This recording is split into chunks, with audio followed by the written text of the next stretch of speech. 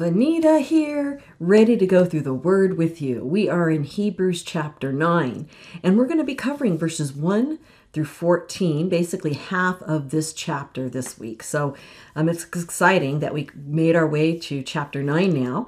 Chapter 9 will compare the Old Covenant sacrifices against Christ's sacrifice, revealing which is greater. Can you guess which is greater? I think you can. So verses 1 through 10 will outline the characteristics of the Old Covenant, and verses 11 through 14 outline the new covenant we have in Christ. I've broken this section, this portion of Scripture, into 4 segments. Number 1 is the ancient tabernacle. Number 2 is the service of the Levitical high priest. Number 3 is the Old Covenant was symbolic. And number 4, Jesus or Christ has come. Let's pray together. Father, we pray for your Holy Spirit to come and teach us, that you would give us comprehension of this passage, more and more understanding of what you're trying to tell us, and Lord, that spiritual personal touch of your Holy Spirit, Lord, in ways to apply this that would be meaningful to us. Because, Lord, you wrote these scriptures for our edification, that we could be built up in our faith. And so I pray it would build us up in our faith. I thank you, Lord, for my husband and his help in the portion of creating a PowerPoint. And bless him, Lord, as he serves you so faithfully in these ways and supports me.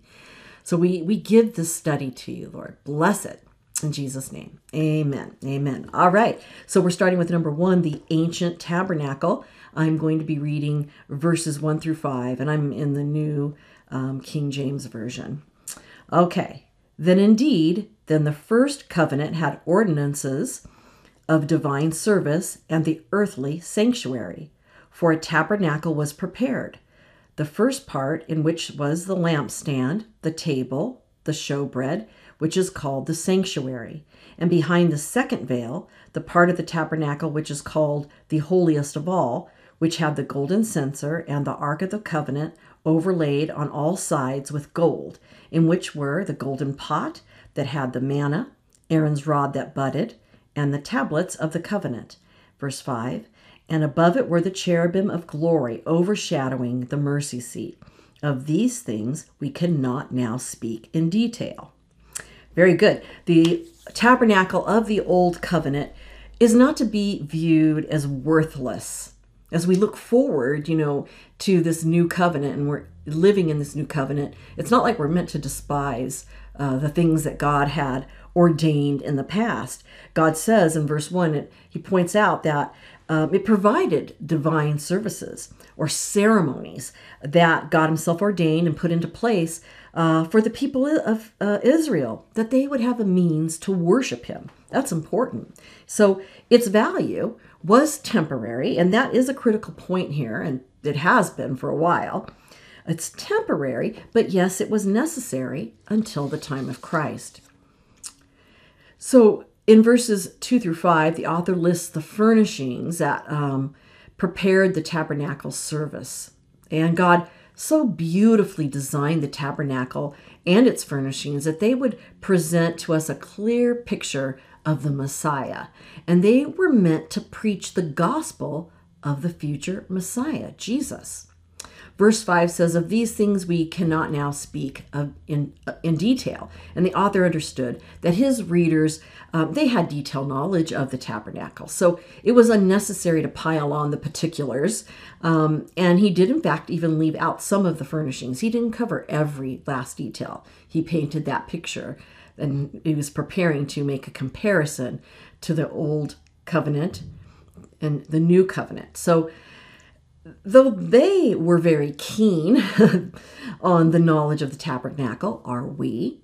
One commentator pointed out that there are only 2 chapters in the Bible that speak about the creation of the world, and 50 chapters that speak about the tabernacle. So it's that important, particularly since the tabernacle contains pictures of Christ. So let's stop and take a look at a few of the features of the tabernacle and how they preach the gospel of Christ, the Messiah. There's so much that could be said about all of this. I can only give you a thimbleful, but yet I want you to get a feel for the symbolism and the details that are there, especially if you've never been familiar with it before. I will not be covering every detail in any way, but I hope that it will bless you. So, the tabernacle had three main parts. First, there was an outer court, which was entered through a single gate. Then there was the holy place. You'd walk in and then you'd come to what's called the holy place. And then lastly, there was the holy, most holy place, which we a lot of times call the Holy of Holies. So let's take a little closer look again. Inside the outer court, you walk through the gate, you come into what's called the outer court. There's the brazen altar of sacrifice. Then you come to the laver or bronze basin. And then you would see this skin-covered rectangular building of the tabernacle proper. That contained the holy place and the most holy place. Okay, the furnishings in the outer court. You've walked in and now you're in this outer court open area. Everything in that court symbolized salvation and the cleansing of sin. Now, where did Jesus accomplish salvation and the cleansing of sin? Well, he accomplished it on the earth, didn't he? Now, the outer court, thus, is outside of God's presence. We're not into the most holy or the holies of holies yet. We're on the outside of it. And so the very fact that these were in the outer court means that it's accessible to all people. People were all able to come into that portion. And that is a picture of Christ in itself. Christ in the world, openly revealing himself before men. And we'll get even more specific. Let's look at the gate or the door. The tabernacle was a very large tent. It was 150 feet long. It was 75 feet wide. And there was only one gate on the east side. One gate. And the gate was 30 feet wide and 7.5 feet high. And many people could enter through it. Exodus 27:16 says, "For the gate of the court there shall be." I'm so sorry. "For the gate of the court there shall be a screen 20 cubits long, woven of blue, purple, and scarlet thread, and fine woven linen, made by a weaver. It shall have 4 pillars and 4 sockets." That's 4 pillars and sockets help it stand up on one hand, but also this would be carried as they travel. Now, this is a picture of Christ. Jesus said, "I am the way." And he also said, "I am the door." How many doors are there to God? Well, there's one, the one door, Jesus Christ.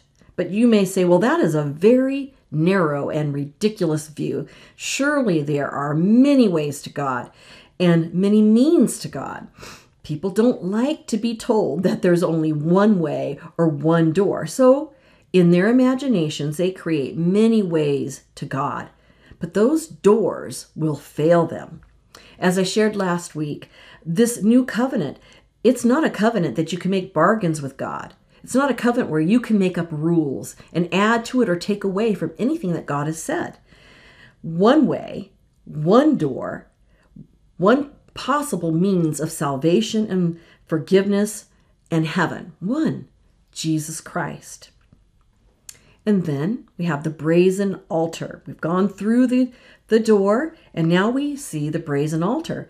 When the common Israelites approached the tabernacle, and with their sacrifice, they would pass through that gate, and they would find that between him and the tabernacle structure stood an altar with a priest waiting beside it, that brazen altar. This piece of furniture isn't mentioned by the author of Hebrews chapter 9. Well, it was made of acacia wood, and it was overlaid with bronze. It was 7.5 feet square, so it was a large altar, and it's the largest piece of furniture in the tabernacle. A brass grate covered it on the top, and coals were beneath it. You could really see this as a giant barbecue, because this is what they were going to do. They were going to sacrifice the animals, and then we're going to lay them on the on top of that grate where the coals and the flames would be there, and they would be cooked. So the sacrifice would be placed on top of the grate. On all four corners of the altar, there were horns, and that was where the animals would be bound when they were going to be sacrificed. There were 2 poles inserted into the bronze rings to carry the altar when traveling. And then once the brazen altar was set up, it was consecrated. And with a little ceremony, they would consecrate that. And that consecration would make whatever touched it holy. The brazen altar is a perfect picture of Jesus Christ, illustrating the basics of atonement for sin. Let's think about this. There's a strong metal, bronze, that covered it, and bronze is often associated with judgment.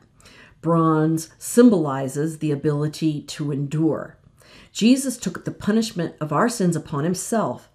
He alone had the power to endure the fiery judgment of the holiness of God.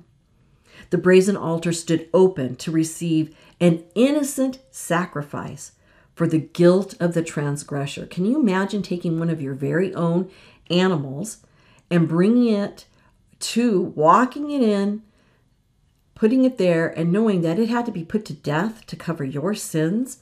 That's a heavy scene indeed. And so one life was given for the other. Hebrews 9:22 says, without the shedding of blood, there is no remission or forgiveness.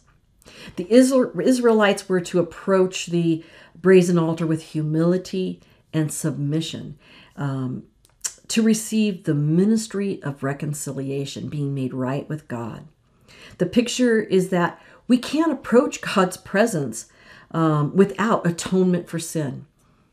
We're sinners and he is holy, and there's no bringing us together without atonement for our sin.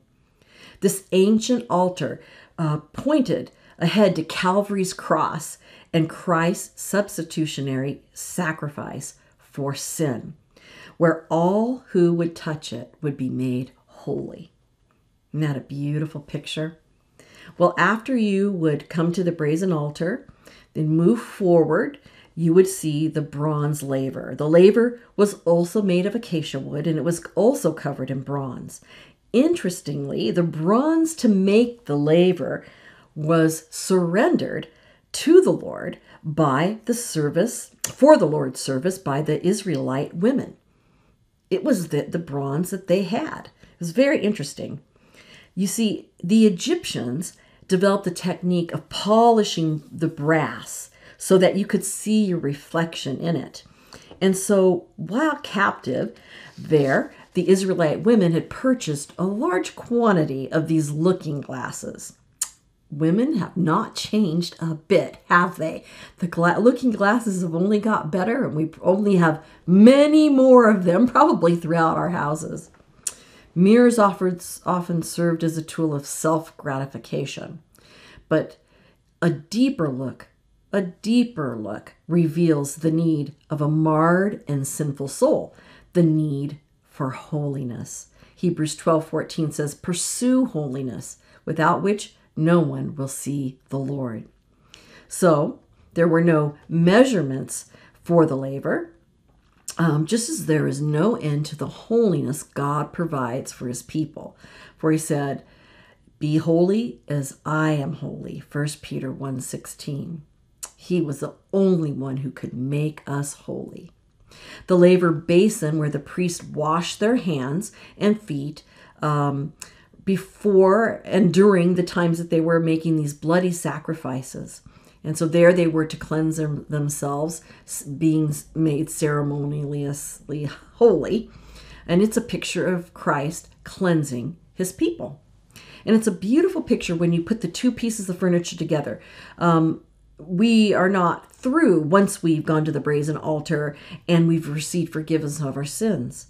We still need the laver for the daily cleansing that brings about restoration and joy of the full fellowship of God, spoken of in John 13:10, where Jesus was speaking of washing one another's feet.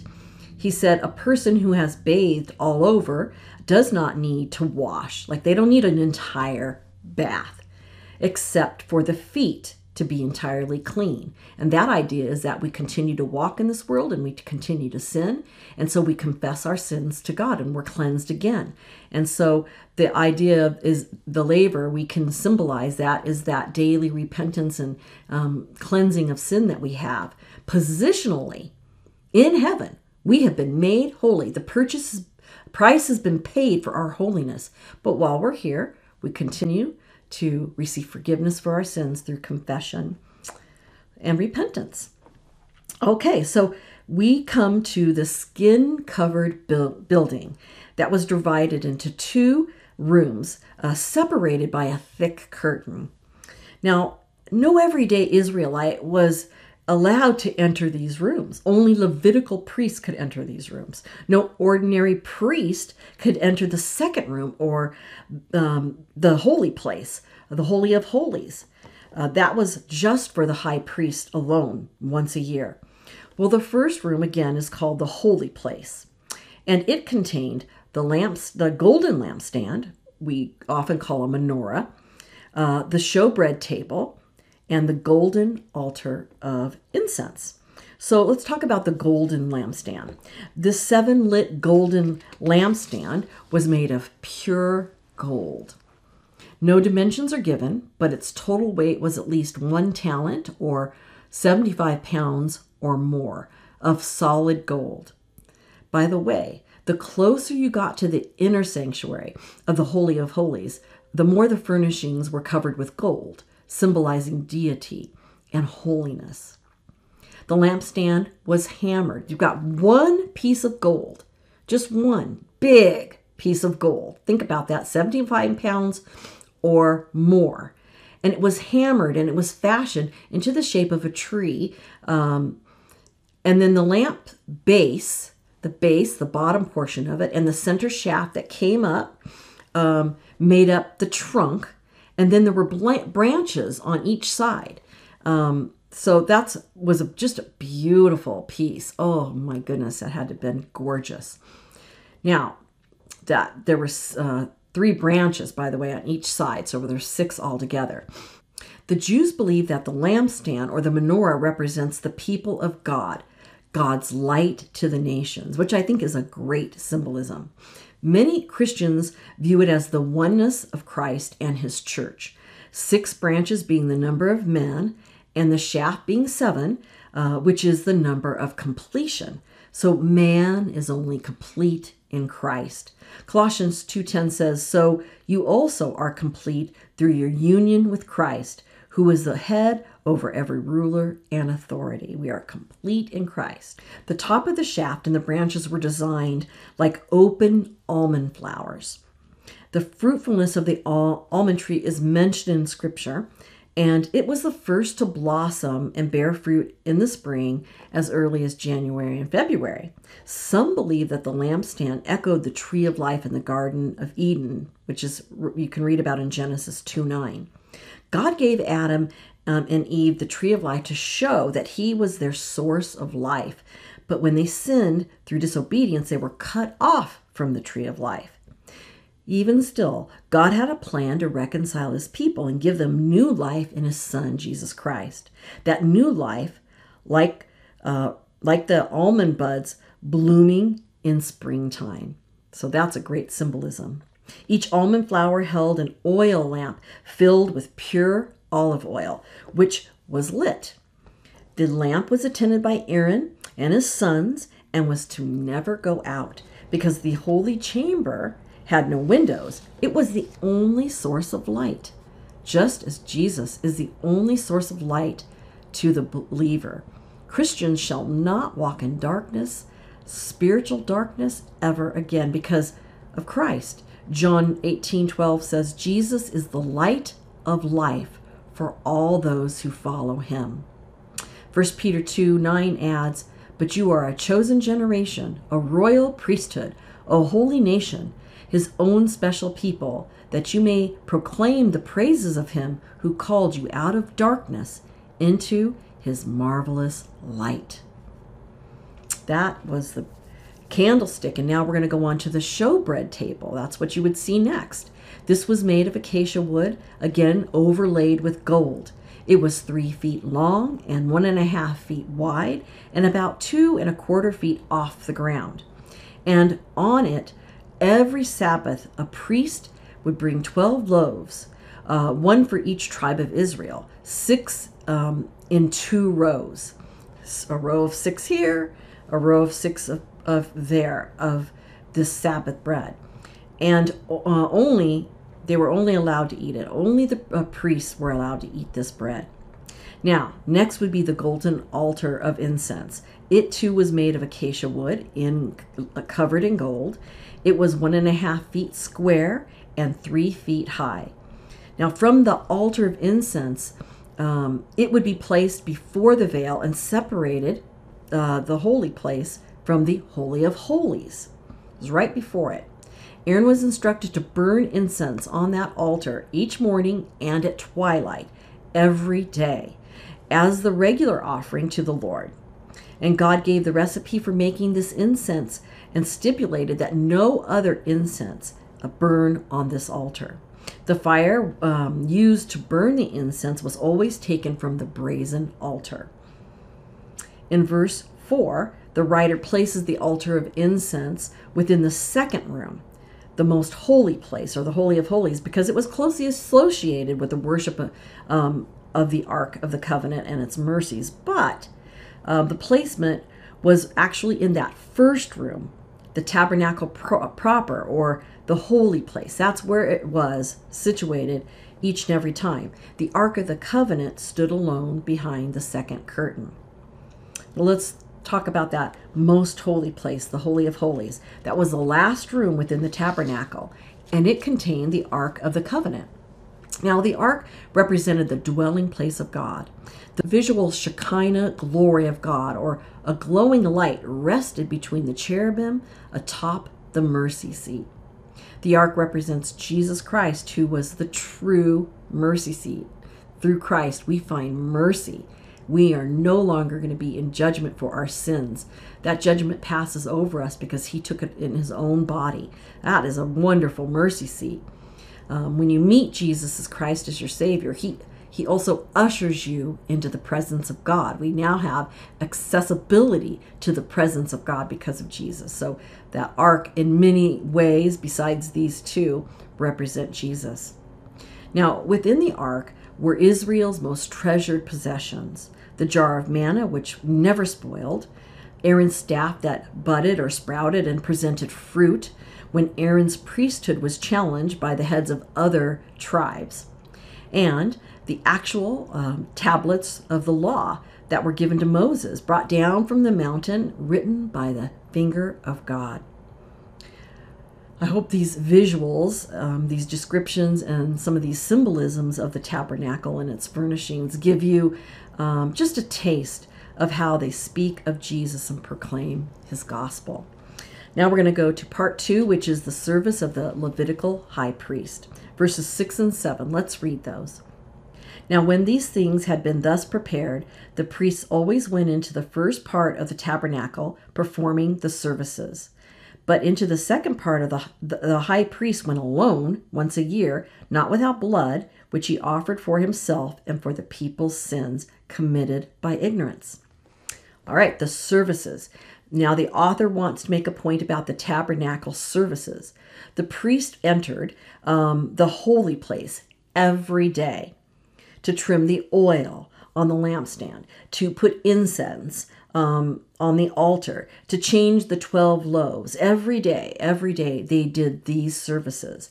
And annually, the high priest must take with him a basin of blood from a goat that had been sacrificed and sprinkle that blood on the mercy seat for his own sins and for the sins of the people.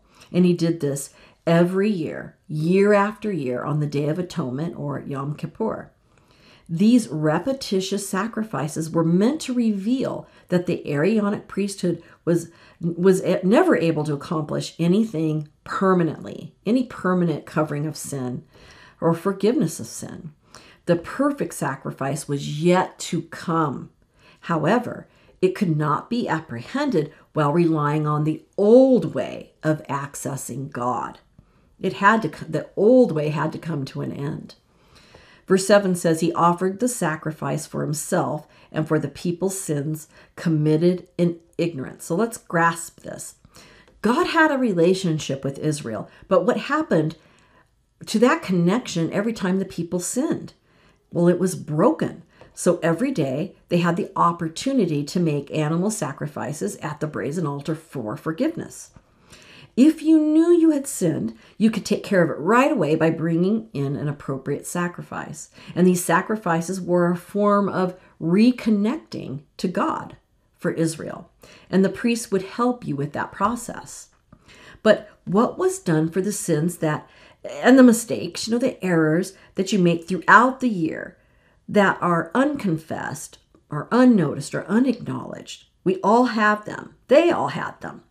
What about those errors you weren't aware of that you didn't even realize you had committed in ignorance? You didn't even know that was wrong or a sin. You just weren't aware of it, or you forgot about it, or you never dealt with it.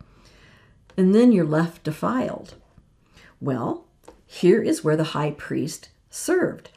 All of those sins of the whole nation of Israel that were not dealt with direct sacrifice, in essence, they would be gathered together and covered by the sacrifice on the Day of Atonement in the most holy place. As you can imagine, this was a day of rejoicing and forgiveness and liberty and cleansing of the conscience. It was a special day for the people of Israel. Now, in this respect, Jesus' work is far more excellent than the work done in the Day of Atonement, because Jesus' work on the cross was sufficient to atone for both the sins that you were aware of and the sins you committed in ignorance. Now, the Old Covenant was symbolic. The Old Covenant was symbolic. This is part 3, verses 8 through 10. Let's read that. The Holy Spirit indicating this, that the way into the holiest of all was not yet made manifest while the first tabernacle was still standing. It was symbolic for the present time in which both gifts and sacrifices are offered, which cannot make him who performed the service perfect in regard to the conscience. Verse 10, concerning only with food and drink, various washings and fleshly ordinances imposed until the time of Reformation. I want to read verse 8 in the New Living Translation.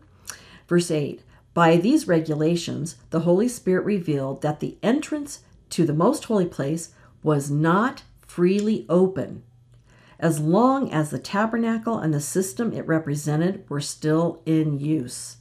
So the Holy Spirit is teaching several things here. Foremost, that the old system was inadequate and limited. In what way? In what way? Well, there was no access to the holy place, or the holiest of holies for the people. The most holy place was not freely open. Only the priest or the high priest were allowed to enter there. And even then, it wasn't for real fellowship. And then also, what did the most holy place represent? Well, it represented heaven, so there was no access to heaven through the sacrifices. These are important points that the Holy Spirit's making. Now you may ask, are you saying that no Jew in the Old Testament ever went to heaven? And I've been wanting to talk about this, and so now is my opportunity. No, they did go to heaven. Not because of the Judaistic system. They went to heaven because of Christ's death. When the Old Testament saints died, those believing saints, they went to a place called Sheol. And it wasn't until Jesus died that Sheol, he went to gather together those Old Testament saints and bring them to heaven. The scriptures tell us that Jesus died, and then he descended into the lower parts of the earth, and he led captivity captive, and he brought them into God's presence. That's the first time that they could have full access to God. And it was made possible because of Jesus' perfect sacrifice, his perfect priesthood, and his perfect covenant. Now, verse 9 in the New Living Translation. This is an illustration pointing to the present time, for the gifts and sacrifices that the priests offer are not able to cleanse the consciences of the people who bring them. So this is an illustration, or the word symbolic. This is symbolic. And that word symbolic is the word parable. It means to place side by side lessons, and so these lessons and these comparisons were about the tabernacle and its sacrifices and offerings. Those sacrifices and offerings actually had built-in lessons about how impermanent they were, showing it was limited by the fact that you had to repeat them over and over, showed that they were limited and that they were impermanent. They would not last to cover your sins. They would not bring true forgiveness. So it was imperfect, and they were temporary because it could only temporarily cleanse a person's conscience. Placed side by side, the sacrifices of Christ that offered eternal forgiveness proved that the Levitical ceremonies fell short. That was the symbolism that's speaking of here. And then in verse 10, concerned only with foods and drinks and various washings and fleshly ordinances imposed until the time of Reformation. The old covenant ceremonies were needed for their time, but only until the Reformation could establish a better system. That better system is the new covenant in Christ. Verses 11 through 14, Christ has come. Let's read that, 11 through 14. But Christ came as high priest of the good things to come, with the greater and more perfect tabernacle not made with hands, that is, not of this creation. Not with the blood of goats and calves, but with his own blood, he entered the most holy place once for all, having obtained eternal redemption. Verse 13. For if the blood of bulls and goats and the ashes of a heifer, sprinkling the unclean, sanctifies for the purifying of the flesh, how much more shall the blood of Christ, who through the eternal Spirit offered himself without spot to God, cleanse your conscience from dead works to serve the living God. Oh, what an appeal the author and the Holy Spirit make to the Hebrew believers and any who were having doubts. He gives comparisons, beginning with the new versus the old. It says in verse 11, but Christ came as high priest of good things to come, with the greater and more perfect tabernacle, not made with hands, that is, not of this creation. Jesus Christ is the high priest of a greater, more perfect tabernacle. What is this greater and more perfect tabernacle? Well, it's heaven. Where does Christ minister for us right now? In the throne room of heaven at the right hand of the Father. Let me tell you something that's amazing. We all who believe in Christ are seated with Christ in heavenly places right now. This is the position that we have in Christ. Ephesians 2:4-6 say, but God, who is rich in mercy because of his great love with which he has loved us, even when we were dead in our trespasses, made alive together with Christ, by grace you have been saved, and raised up together, and made us sit together in the heavenly places in Christ. Alive spiritually, seated with Christ. This is the present position of every believer. He's purchased for us resurrection and the privilege to sit in the throne room of heaven with him. This is powerful stuff. And then verse 12, not with animal sacrifices, but with his own blood, he entered the Holy of Holies, once for all, having obtained eternal redemption. So here's the comparison. His own blood versus animal's blood. One sacrifice versus ongoing years worth of sacrifices. Eternal redemption versus one that's impermanent. It's concerning redemption. Galatians 3:13 says that Christ has redeemed us from the curse of the law, having become a curse for us. For it is written, cursed is everyone who hangs on the tree. He became the curse for us. And he is what has made it possible for us to overcome and receive salvation. The law could not do that for us, but Jesus did. He redeemed us. And then concerning that eternal thing, that eternal work he does, his redemption is eternal, and it will continue forever. It will cover us forever of our sins.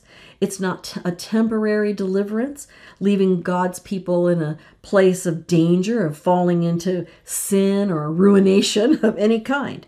It makes our salvation secure eternally.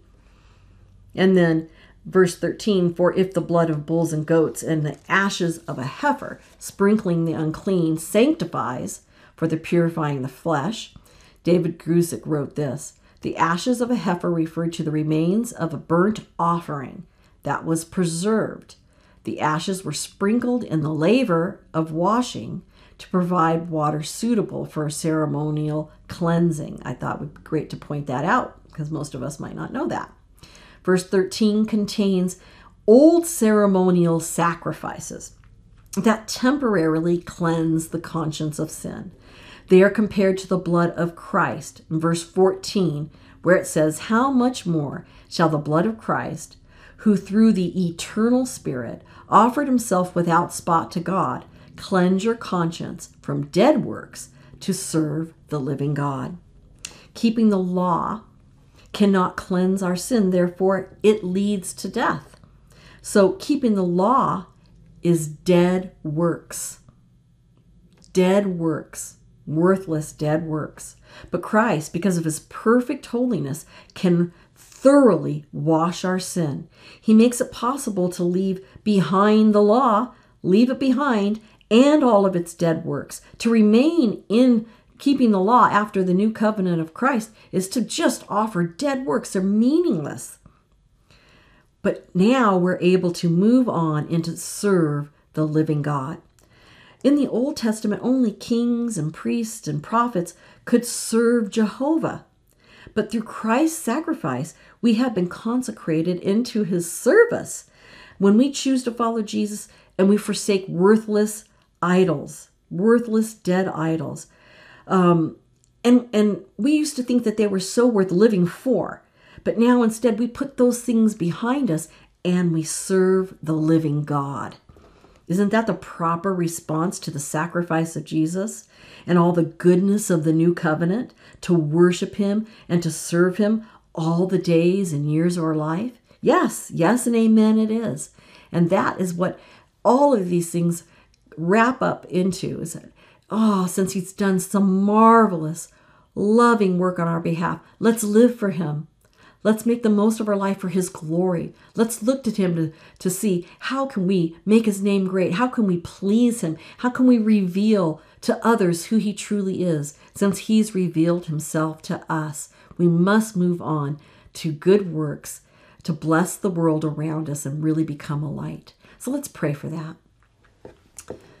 Father, you've given us a covenant, the most beautiful covenant of love, where we could be completely and eternally forgiven.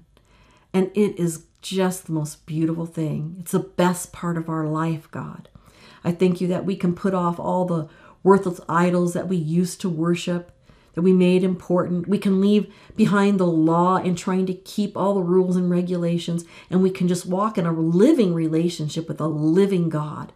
And Lord, now that we've received these beautiful promises, now that we've received your Son, we pray that our lives would be consecrated and set apart for your glory. We pray that we could serve you with all of our hearts. We could find our purpose in this world to make your name great, to share with the world that you're alive and that you love them. Because we've received so much, I pray that you empower us to give so much back to this world and lead others to you. In all the ways that you call us to serve us, anoint us and use us, especially in these last days to come. In Jesus' name I pray. Amen. Thank you for being with me today. God bless you as you follow and serve our Lord Jesus Christ. See you next time. Bye.